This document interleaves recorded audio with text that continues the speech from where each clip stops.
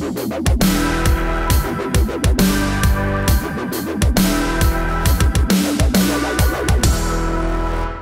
right to keep and bear arms shall be infringed if one former Supreme Court justice gets his way. Hey, everybody, I'm Steve Green with Bill Whittle and Scott Ott, and this is Right Angle, brought to you by the members of BillWhittle.com.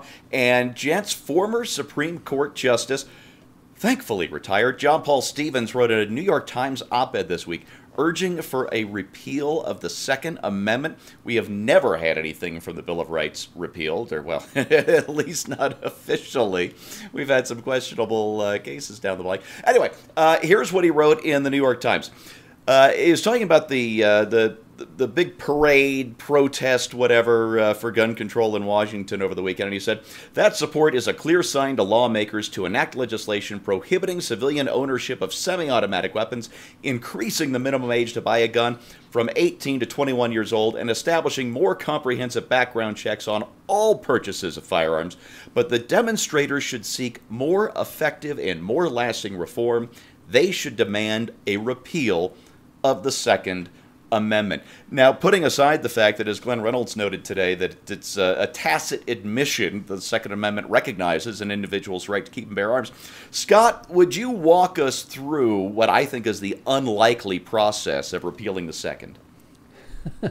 Well, and I'm tempted to say, go ahead, make my day, because actually they would be pursuing constitutional remedy to what they perceive as a constitutional problem. And that's really kind of a first-time thing we're hearing from the left, because normally they want to pursue extra constitutional remedies like lawfare to get things, to deal with things, or writing laws that they think that they can sustain a majority and basically overcome any objections to it. But so this is actually, to John Paul Stevens' credit, he's actually suggesting something that is provided for in the Constitution, that there is a mechanism for amending the Constitution, and previous examples have shown that you can repeal an existing amendment.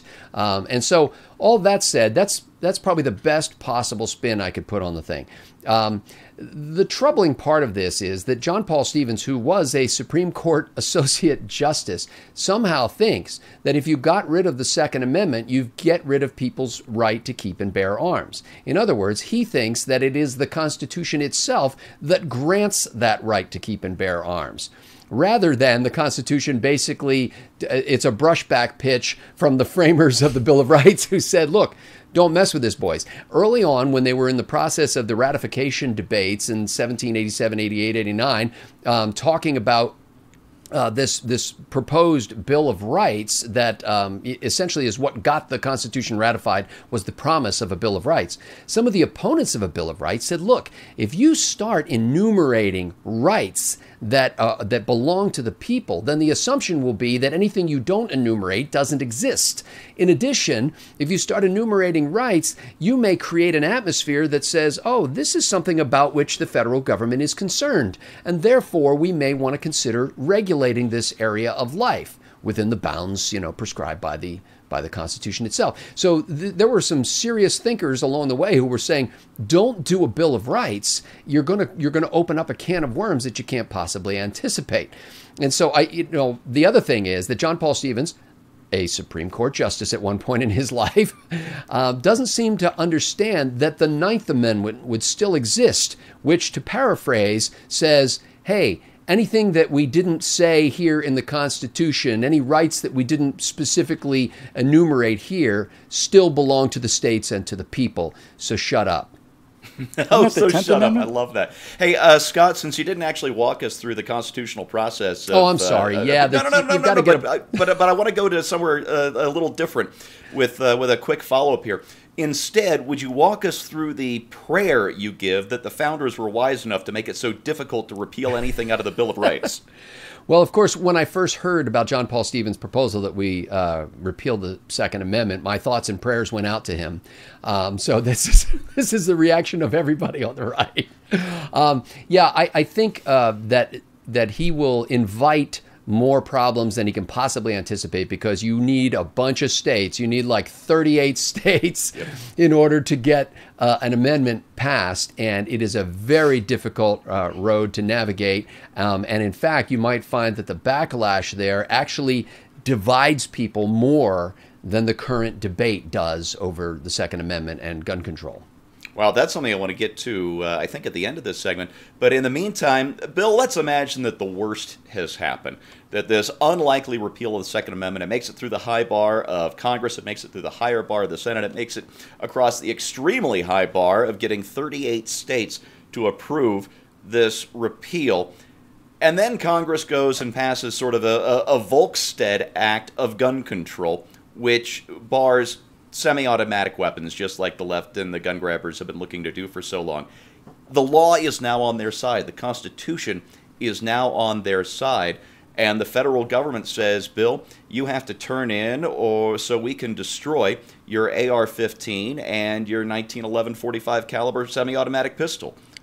Well done, by the way. What do you do? Well, I think what we do as a country is we have the exact same effectiveness on banning guns as the Volstead Act had on banning drinking. I mean, as if we don't need a better example. The entire purpose of this was proposed by progressives to eliminate drunkenness, to eliminate the drunken worker coming home and beating up his wife and family, and that's why we're going to enforce a law that says that you can't drink alcohol, which we've been doing as a species for probably nearly as long as we've been eating things, Just about. which is a long time. And Steve Green has some scotch almost that old. But in any event, what the Volstead Act does, or prohibition basically, what prohibition does is it shows us precisely what would happen in a case like this. Yeah. It shows us what is not known about the prohibition era is that drinking increased during the Volstead Act. The actual incidence of people drinking and the number of people fell to alcoholism and things like family. It was a boon to organized crime, too. That's the entire second side of the story. So you have the practical example of what's wrong with it. That won't deter them. But what you have to come down to, again, is simply the one thing I keep coming back to on this.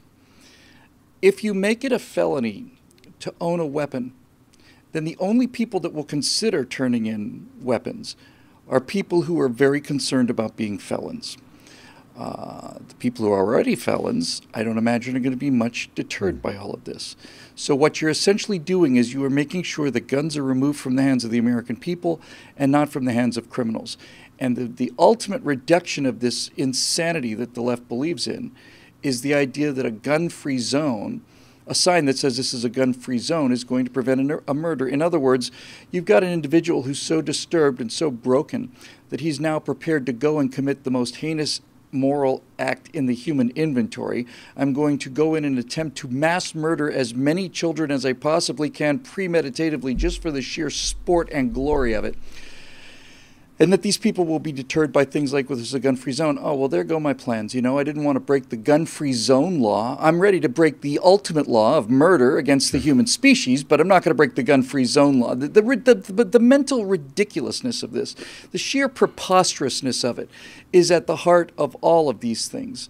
And as far as his motivation goes, Justice Stevens, first of all, makes you wonder how many people have suffered as a result of his rulings over the years, if he is in fact proposing taking away a fundamental natural right guaranteed by not only by the Constitution but by the Bill of Rights. What other legislation has he ruled on during the course of his storied career, I wonder, that got us into this mess?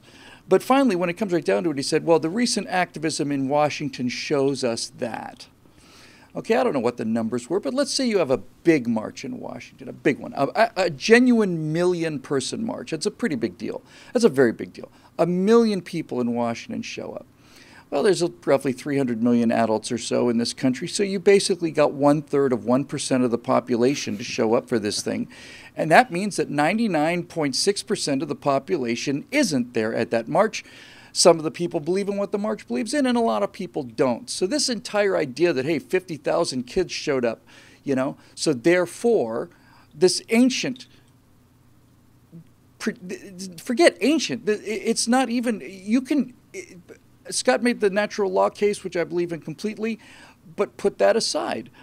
What you're talking about is progressives basically forming legislation to make sure that human beings, which I consider to be the most valuable species on Earth, is the only species on Earth that is not able to defend itself. The only one. Cockroaches defend themselves, ants defend themselves, bacteria defends themselves, sponges defend themselves, but humans can't defend themselves because that offends the sensitivities of people at cocktail parties. And let me just add one thing. Sure. When you understand what drives the progressive mindset about this, it's two things. We want a population we control. We can understand that.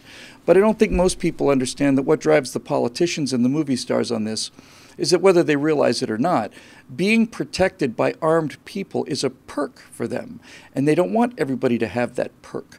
In other words, Nancy Pelosi and Jerry Brown and Dianne Feinstein are protected by people with weapons. And so is Barbara Streisand and Steven Spielberg and George Clooney. They're all protected by people with weapons. They can afford it, and they can be protected by people with weapons because they're very important people.